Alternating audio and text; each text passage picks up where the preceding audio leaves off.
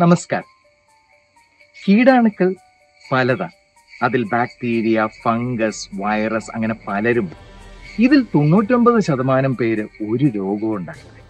ബാക്കി 1% പേർ ചെറിയ ജലദോഷം മുതൽ ജീവഹാനിയായ അതായത് ലൈഫ് ത്രെട്ടനിങ് ആയ ഡിസീസസ് വരെ ഉണ്ടാക്കും. ഇത് നമ്മുടെ ചുറ്റും നമ്മൾ അറിയാതെ പല സ്ഥലത്തും ഇത് ഒളിച്ചിരിപ്പുണ്ട്. ഒളിച്ചിരുന്ന് നമുക്ക് ഒരുപാട് അസുഖങ്ങൾ വരുത്തും. ഇവയെ എങ്ങനെ കണ്ടുപിടിക്കാം, ഇവയെ എങ്ങനെ ഉന്മൂലനം ചെയ്യാം എന്നതാണ് ഈ വീഡിയോയിൽ നാം പറയാൻ പോകുന്നത്. ഈ വീഡിയോയ്ക്ക് നിങ്ങളുടെ പ്രോത്സാഹനം കൂടിയേ തീരൂ. അതുകൊണ്ട് നിങ്ങളുടെ ലൈക്സും സബ്സ്ക്രിപ്ഷനും ഞങ്ങൾക്ക് ആവശ്യമാണ്. നമ്മൾ ഈ കീടാണുക്കളുടെ നമ്മളുടെ ചുറ്റുമുള്ള ഈ കീടാണുക്കളുടെ ഈ ഹോട്ട്സ്പോട്ട് 10 ഹോട്ട്സ്പോട്ട് നിങ്ങൾക്ക് പരിചയപ്പെടുത്തുകയാണ്.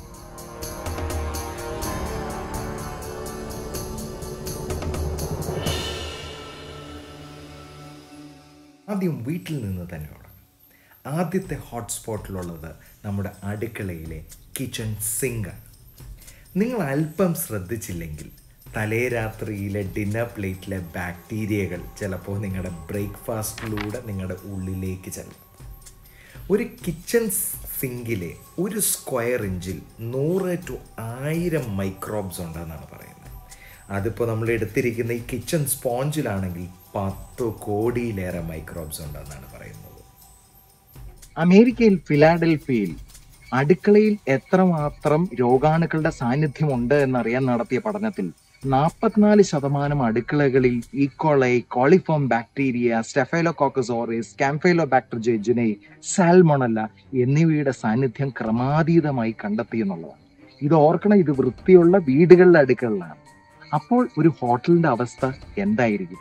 ഈ നമ്പർ 1 ആയ കിച്ചൺ സിങ്കിനെയും ഈ നമ്പർ 2 ആയ കിച്ചൺ സ്പോഞ്ചിനെയും എങ്ങനെ ക്ലീൻ ചെയ്ത് വൃത്തിയായിട്ട് സൂക്ഷിക്കാമെന്ന് ചോദിച്ചു കഴിഞ്ഞാൽ, ഇപ്പോൾ നമ്മുടെ ഈ കിച്ചൺ സ്പോഞ്ച് ആണെങ്കിൽ അതൊരു ബ്ലീച്ചിങ് പൗഡറും വെള്ളവും മിക്സ് ചെയ്ത് വെച്ചിരിക്കുന്ന ഒരു ലൈനിയിലൊന്ന് മുക്കിയിട്ട് 15 മിനിറ്റ് എല്ലാ ദിവസവും ഒന്ന് മുക്കിയിടുന്നത് നല്ലതാണ്. എന്നിട്ട് ചൂടുവെള്ളത്തിൽ കഴുകി ഉപയോഗിക്കുന്നത് നല്ലതാണ്. നമ്മുടെ കിച്ചൺ സിങ്കിൻ്റെ കാര്യത്തിലാണെങ്കിൽ എല്ലാ ദിവസവും രാത്രി എല്ലാ ക്ലീനിങ്ങും കഴിഞ്ഞതിന് ശേഷം ഒരു ബ്ലീച്ച് ലൈനി വെച്ചൊന്ന് ക്ലീൻ ചെയ്യുന്നതും വളരെ നല്ലതാണ്. നമ്പർ 3 and 4 പൊസിഷനിലുള്ളത് നമ്മൾ പുറത്തുനിന്നിട്ട് വരുന്ന ഷൂസിൻ്റെ അടിഭാഗവും, അതായത് സോളും പിന്നെ വെൽക്കം മാറ്റുകളുമാണ്. ഇതിലൂടെ നമ്മളൊരു ഗസ്റ്റിനെ മാത്രമല്ല ഒരുപാട് ബാക്ടീരിയകളെയും വൈറസിനെയും വീടിൻ്റെ ഉള്ളിലേക്ക് കയറ്റുന്നുണ്ട്. 2016 ജേർണൽ ഓഫ് അപ്ലൈഡ് മൈക്രോബയോളജിയിൽ പ്രസിദ്ധീകരിച്ച ഒരു ഗവേഷണ പഠനമനുസരിച്ച് ഹോസ്പിറ്റലുകളിൽ, ഹോട്ടലുകളിൽ, അടുക്കളകളിൽ, മാർക്കറ്റുകളിൽ നടന്നവരുടെ ഷൂസിൽ സ്റ്റെഫൈലോകോക്കസ് ഓറിസ്, ക്ലോസ്ട്രീഡിയം ഡിഫിസിൽ എന്ന മാരകമായ ബാക്ടീരിയകളുടെ സാന്നിധ്യം വളരെയധികം കണ്ടെത്തി എന്നുള്ളത്. ഇതിനും നമുക്ക് പ്രതിവിധിയുണ്ട്. അതിന് നമുക്കൊരു സൊല്യൂഷൻ ഉണ്ടാക്കണം. ഒരു പാർട്ട് ബ്ലീച്ചിങ് പൗഡറും ഒരു പാർട്ട് ഡിറ്റർജൻറ്റും, അതിലേക്ക് മുഴുവൻ വെള്ളം ഒഴിക്കുക. ഇത് വെള്ളം ഒഴിച്ചതിന് ശേഷം ഇതിനെ നന്നായിട്ട് കുലുക്കി അതിനെ മിക്സ് ചെയ്യുക. എന്നിട്ട് ഇതിൻ്റെ അടപ്പിൽ ചില ദ്വാരങ്ങൾ ഉണ്ടാക്കണം. അതിനുശേഷം ഒരു കിച്ചൺ സ്പോഞ്ച് എടുക്കുക, സ്പോഞ്ച് നിലത്ത് വയ്ക്കുക, ഇത് സ്പ്രേ ചെയ്യുക. എന്നിട്ട് കാല് നന്നായിട്ട് ഈ ഷൂ അതിനെ മുകളിലേക്ക് ചവിട്ടുക. ഇത് 2 കാലിലും ചെയ്തതിന് ശേഷം വീടിൻ്റെ ഉള്ളിലേക്ക് കയറുക. പിന്നെ ഈ ഡോമാറ്റ് ക്ലീൻ ചെയ്യാനായിട്ട് ആഴ്ചയിൽ ഒരിക്കലെങ്കിലും ഒരു ഡിസിൻഫെക്റ്റൻറ്റ് സ്പ്രേ ഉപയോഗിക്കുക. ഹോട്ട്സ്പോട്ട് അതെ നമ്മുടെ ഈ ഷോപ്പിംഗ് കാർട്ടുകൾ അല്ലെങ്കിൽ ട്രോളികളാണ്. പലപ്പോഴും നമ്മൾ ഷോപ്പിങ്ങിന് പോകുമ്പോൾ കുട്ടികളെയൊക്കെ ഈ ഷോപ്പിംഗ് കാർട്ടിലൊക്കെ ഇരുത്താറുണ്ട്. പക്ഷേ എന്നാൽ എത്ര പേർക്ക് അറിയാം ഈ ഷോപ്പിംഗ് കാർട്ടിൻ്റെ ഉള്ളിൽ സാൽമണല്ല, കാംഫൈലോബാക്ടർ എന്ന് പറയുന്ന വയറിളക്കം മുതൽ ഉദര സംബന്ധമായ പല രോഗങ്ങളുണ്ടാക്കുന്ന ബാക്ടീരിയകൾ ഒളിച്ചിരിപ്പുണ്ടെന്ന്? അമേരിക്കയിലെ ഏർക്കന സ്റ്റേറ്റിൽ ഒരു നിയമനിർമ്മാണം നടത്തിയത് അത് ഇങ്ങനെയാണ്. അതായത് അവിടെ ട്രോളി എടുക്കുന്നതിന് മുമ്പ് അവിടുത്തെ കടക്കാരൻ ഒരു കോംപ്ലിമെന്ററി ആയിട്ട് അല്ലെങ്കിൽ ഫ്രീ ആയിട്ടൊരു സാനിറ്ററി വൈപ്പ് കൊടുക്കണം ഈ ട്രോളി തുടയ്ക്കാനായിട്ട്. നമ്മുടെ ഇവിടെ ചിലപ്പോൾ അത് നടന്നൊന്നും വരത്തില്ല. അതുകൊണ്ട് നമ്മൾ ഒന്നെങ്കിലും ഈ ട്രോളി ഉപയോഗിക്കുന്നതിന് മുമ്പ് ഒരു ഹാൻഡ് സാനിറ്റൈസർ ഉപയോഗിക്കുക, ട്രോളി ഉപയോഗിച്ചതിന് ശേഷം ഒരു ഹാൻഡ് സാനിറ്റൈസർ ഉപയോഗിച്ച് ഒന്ന് കൈ കഴുകുക. അല്ലെങ്കിൽ നമുക്കൊരു ഡിസിൻഫെക്റ്റന്റ് വൈപ്പ്, ഒരു വെറ്റ് വൈപ്പ് നമ്മൾ കയ്യിൽ വെക്കുക. ട്രോളി എടുക്കുന്നതിന് മുമ്പ് ഒന്ന് തുടച്ചിട്ട് നമ്മളിത് ഉപയോഗിക്കും. 6th ഹോട്ട്സ്പോട്ടിലുള്ളത് നമ്മുടെ പബ്ലിക് ടോയ്ലറ്റുകൾ. നമ്മൾ വൃത്തിയായി കൈ 20 സെക്കൻഡോളം കഴുകി വൃത്തിയായി ഇറങ്ങിയാൽ പോലും ഇറങ്ങുമ്പോൾ നമ്മുടെ മുന്നിലൊരു വാതിലുണ്ട്. ഈ വാതിലിൻ്റെ ഡോർ നോബിൽ നമ്മൾ തൊട്ട് കഴിഞ്ഞാൽ നമ്മൾ ഈ ചെയ്തതൊക്കെ വെറുതെയാവും. ഒരുപാട് ബാക്ടീരിയകളുണ്ട്. അപ്പോൾ നമ്മൾ എന്ത് ചെയ്യും? നമ്മളൊരു ടിഷ്യൂ പേപ്പർ എടുത്ത് ആ ടിഷ്യൂ പേപ്പറും കൊണ്ട് ഡോർ നോബ് പൊതിഞ്ഞ് വേണം തുറക്കുവാനായിട്ട്. 7th ഹോട്ട്സ്പോട്ടിലുള്ളത് നമ്മുടെ റീയൂസബിൾ ക്ലോത്ത് ബാഗ്സ് ആണ്. ചിലപ്പോൾ നമ്മൾ കടയിൽ പോയാൽ പൈസ ലാഭിക്കാൻ വേണ്ടി എല്ലാവരും ഇപ്പോൾ ക്ലോത്ത് ബാഗുകളിലേക്കായി. അതിനകത്ത് ഒരുപാട് സാധനങ്ങൾ, നമ്മളൊരു മീറ്റ് പ്രോഡക്ട്സ് തൊട്ട് ഫ്രൂട്ട്സ് തൊട്ട് ബിസ്ക്കറ്റ്സ്, പല സാധനങ്ങൾ നമ്മൾ ഇതിനകത്ത് കൊണ്ടു നടക്കാറുണ്ട്.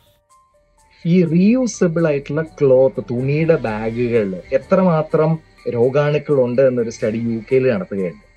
ആ നടത്തിയതിൽ ഭൂരിഭാഗം പെട്ട ഈ ബാഗുകളിലും ഈക്കോളയുടെ പ്രസൻസ് കണ്ടു എന്നുണ്ട്. ഒരു സത്യം പറഞ്ഞാൽ ഒരു 99% പേരും ഈ ബാഗ് ജീവിതത്തിൽ ഒരിക്കലും കഴുകിയിട്ടുണ്ടാവില്ല. ഇതിനുള്ള പ്രതിവിധി വളരെ സിമ്പിളാണ്. ഇത് ഒന്ന് ഡെറ്റോൾ അടിച്ച് അതിൻ്റെ ഉൾഭാഗം ഒന്ന് ക്ലീൻ ചെയ്തതിന് ശേഷം നന്നായിട്ട് ഡിറ്റർജൻറ്റ് ഇട്ട് ഒന്ന് കഴുകി ഉണക്കാനിടുക എന്നുള്ളത്.